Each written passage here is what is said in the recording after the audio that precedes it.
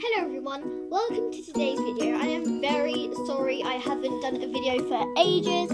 I have been busy with, school stuff, and I'm so sorry, but I'll try to get back to putting videos on a regular basis.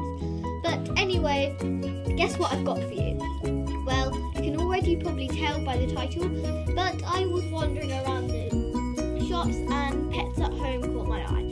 Went in and this happened.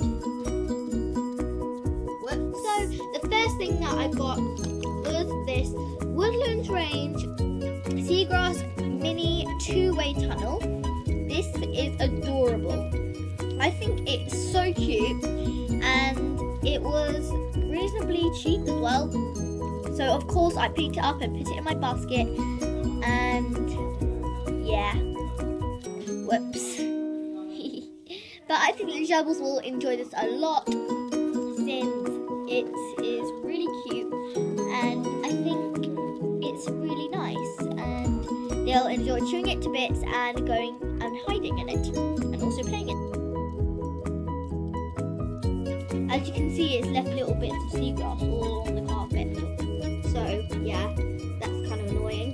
Then the next thing I have is this little pet bowl. It's got little white polka dots on it and it's red. I think this is the most cutest thing ever. It wasn't too expensive. I think it was about £3, £2, I'm not sure. But it was a really good buy anyway. And I think the gerbils will really enjoy having food out of this. It's adorable. Then, of course, along the red theme, I had to get a water bottle to go with this.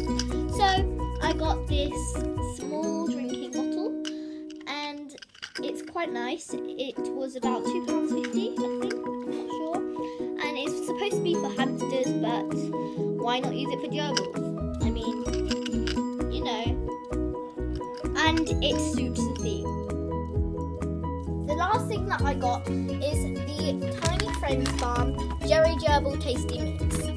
I haven't tried this yet, but I'm going to mix it in with some of their old food and gradually let them get used to it, because I think everyone raves about this and I haven't tried it yet, so it should be fun to see if the gerbils like this better than the normal Pets at Home gerbils. Then I got this magazine, which is the wrong way around. Yeah, my VIP.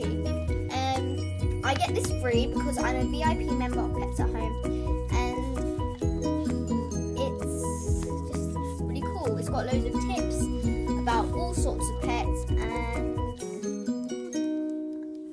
I love it.